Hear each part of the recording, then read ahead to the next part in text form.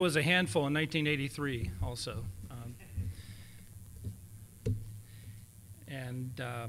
I want to recognize Bill for being AMSEC's liaison to ELSO for 14 years up until 2015. 14 years representing perfusionist interests to the ELSO organization. And I appreciated that, and I know that several AMSEC members have appreciated that also. I herald from Syracuse, New York, about half of my life, and Cleveland, Ohio, the other half of my life. Scott, the chief perfusionist from University Hospital in Syracuse, is here too at the meeting. I was assigned this topic, which is great. It's good to get up out of the oxygen transfer theory for a few minutes here and talk about simulation and why it's important to perfusionists. Here are my disclosures. I do have a financial interest in Biomedical Simulations, Inc. and the Califia simulator. So anything I say about that, you can put that in context.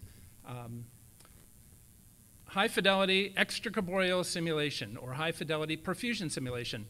HFPS, HFES are becoming common acronyms, especially with the American Board of Cardiovascular Perfusion and with AMSEC and probably ELSO. Why is it important to perfusionists? Because perfusionist students are being taught with simulators now. Every perfusion education program has a hemodynamic hydroelectric simulator in their program. The two new programs that are starting in the United States considered step one to procure a simulator.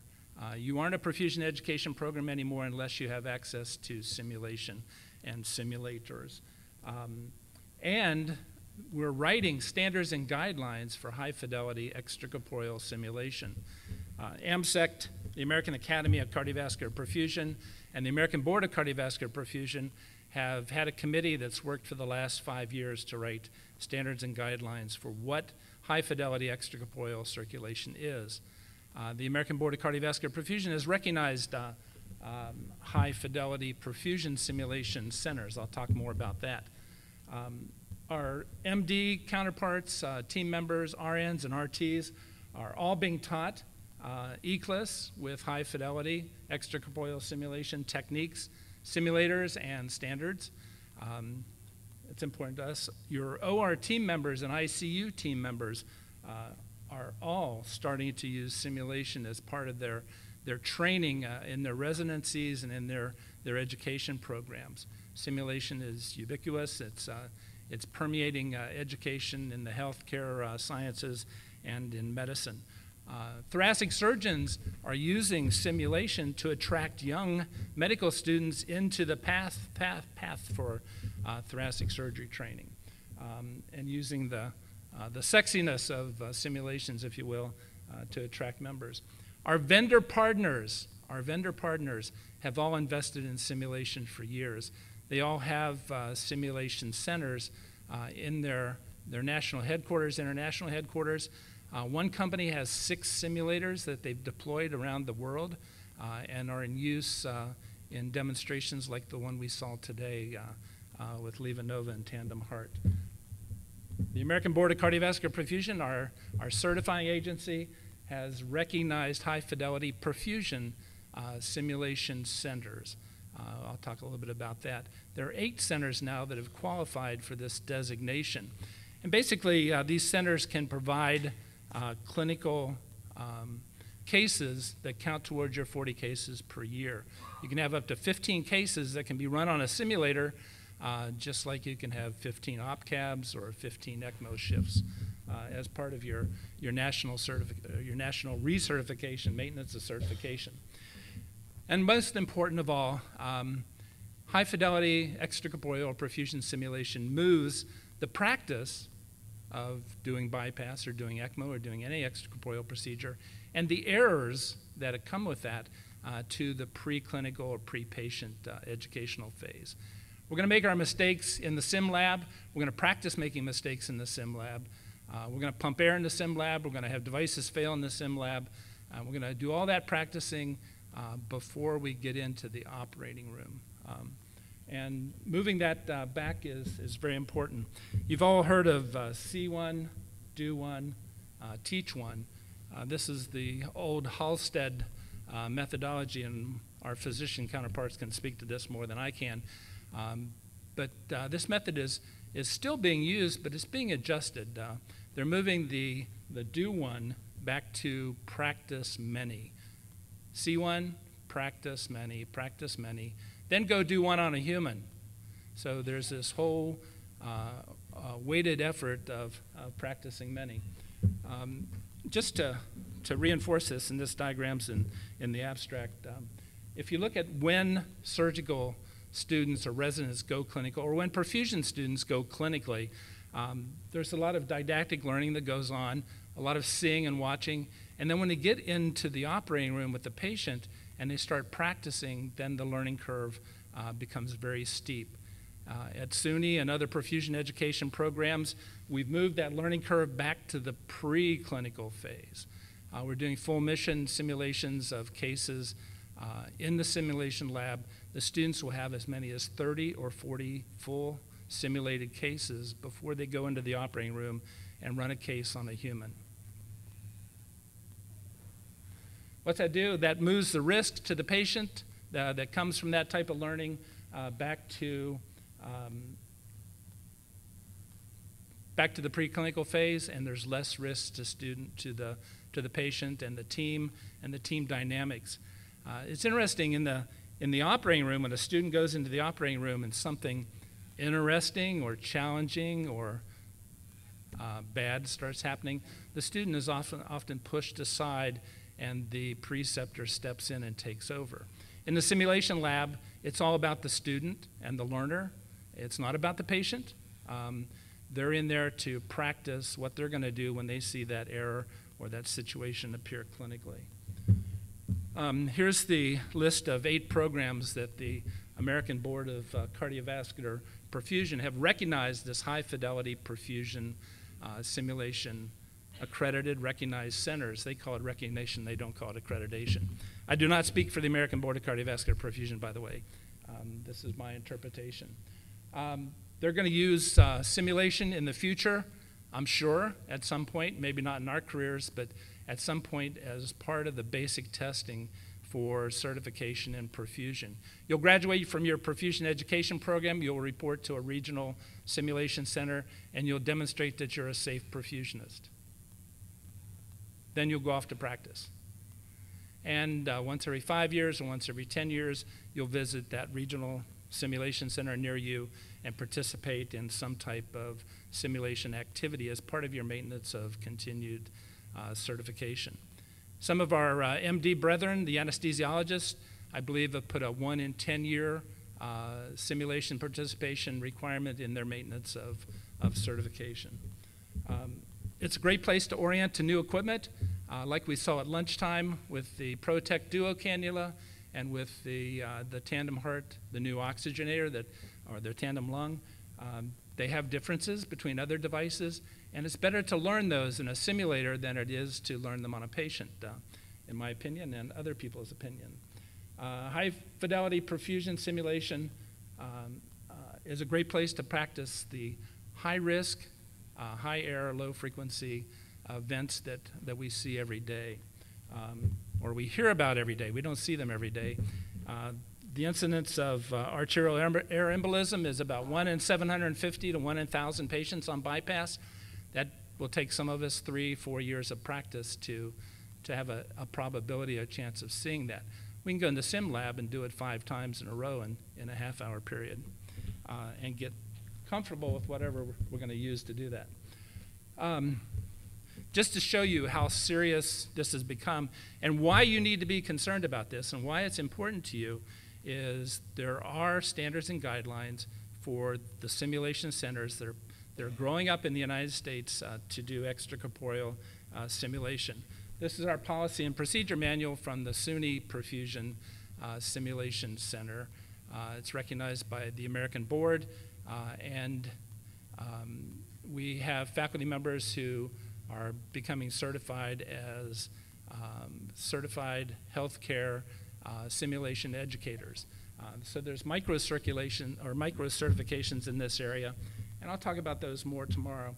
I know you can't read this very well, but it's about the safety of the simulation, the safety of the learner.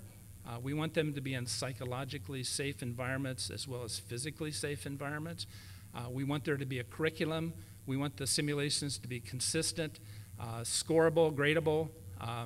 We look at things like inter-rater variability when judging people, judging learners in these simulations.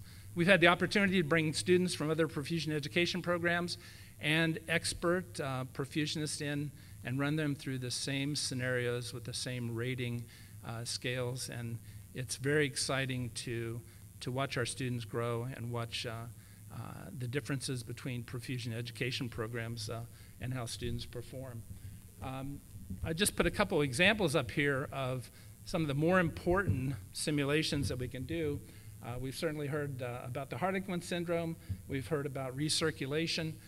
These are best, in my opinion, taught by sitting behind a simulator, and the instructor actually challenged the learner with these oxygen transfer conditions and situations, give the learner a chance to diagnose the problem and then fix the problem with the simulator. And we can do this consistently with the simulators that we have today and the scenarios that we're building today. This is a list from a group of European physicians and what they've done with simulators to teach doctors. Here's a list that just came out of the Annals of Cardiology and Anesthesia, of Cardiac Anesthesia, my challenge. And they're at a point where they're doing a lot of basic education as part of their simulation, but certainly the communication piece under stress, high stress environments, the communication, the team behaviors that should go on, and practicing handling situations in mock codes. Many ICUs that practice monthly doing in situ simulation where they have patients who are coding are now putting ECMO on the end of those codes, and the ECMO team's being called to those in situ monthly simulations, which I think is very exciting. So when I was a student, we pumped buckets. This is low fidelity simulation. You see two lines going, and we call this guy Billy Bucket. The Orpheus simulator has been with us for more than a decade, coming out of Australia. We've found ways to connect plastic hearts and bovine hearts to the simulator such that the heart is pressurized, has a normal right atrial pressure, the aorta is pressurized, and residents can cannulate those beating hearts. And even these plastic devices. You saw two excellent examples of mannequins today at lunchtime that have cannulatable vessels that feel real, and physicians can practice Seldinger techniques. New devices with the simulator and the ability to connect those hearts, as I discussed, and then certainly we can mimic the monitors that we use in ICU in our simulators and put real numbers in there that are believable, and the monitors behave like real patients behave. Another reason why we should be very concerned and very involved is the training of thoracic surgery residents has included a simulation curriculum since 2008. And you can see the names of the physicians on the lower right-hand side from the Thoracic Surgery Directors Association. And the JC, the Joint Committee on Thoracic Surgery Education, has also endorsed the use of simulation for training thoracic surgery residents, especially in procedures that they don't get to see, aortic dissections and large aortic surgery. And we're teaching in the boot camps for the thoracic surgery residents, we're teaching them every aspect of cardiopulmonary bypass, every step, what we're doing, and this is one of the checkoff sheets that they use in the boot camp for the thoracic surgery residents. Perfusionists have worked with surgeons to increase the fidelity of these boot camp experiences, so we should be very concerned and involved and aware of what's happening in the training of the new thoracic surgery residents that we're getting. We had a program at Mayo Clinic that we did for 8 years in a row where we had residents come in from programs around the United States, and we shared what we were doing at Mayo, and we did it in the simulation lab, and the residents got to rotate through the anesthesia surgeon and perfusionist position in doing this training. Another reason is that there's multidisciplinary team training going on in the United States, teaching us how to behave as a team, showing each other respect, increasing communication, and the non-technical skills of communication are being taught and practiced. When we had new employees come at Mayo to the cardiac OR, 4 times a year, quarterly, we'd go to the simulation center and we'd practice 4 or 5 different simulations. We did the same ones every time. The surgeons came, the anesthesiologists came. New CRNAs, new residents from anesthesia and thoracic surgery would take a break and come over to the sim lab, and we would do these scenarios to orient new employees to cardiac surgery. Here's a simulation that went on in Australia 3 days ago in the Austro-Asian meeting. Simulation at meetings is prevalent around the world. Here's an in situ simulation at a New York hospital. We oriented 22 nurses to cannulation in ICU and going on ECMO. And here is, here is a simulation training program that went on over at Mayo Clinic in Scottsdale just this last weekend. Lots of participants, and it's interesting, the knowledge and quality of the colleagues, the attendees to these meetings are getting smarter and more sophisticated, which is pushing the meeting presenters to do better. You saw this morning, well, right before lunch, that paper about ECMO as a team sport, and one hospital reported that their survival rate increased from 39% to 54% just by treating the ECMO team more like a team and doing team activities like simulation. So to summarize, why should you get excited? Why should you get ready and get going about simulation? It's really interesting in the last survey where there was a simulation question asking perfusionists, if you look at the far right-hand column, about 1/3 of the respondents said they would never be involved in simulation.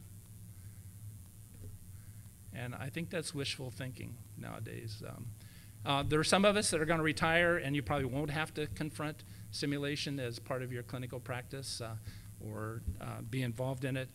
And it might be 1/3 of us if we retire soon enough. But we're gonna be asked. There's nobody that makes a better simulation facilitator than a perfusionist or a respiratory therapist. When you go around the simulation centers around the United States, the people that have the job of the technical facilitator, the technical person, typically are respiratory therapists and or perfusionists. More respiratory therapists in my experience. Get ready for national certification. It's going to happen in the next 5 or 10 years. I'll talk tomorrow about how this is compressing on us and how you might feel like the sky is falling because of simulation and some other activities that are going on right now. But thank you for your attention.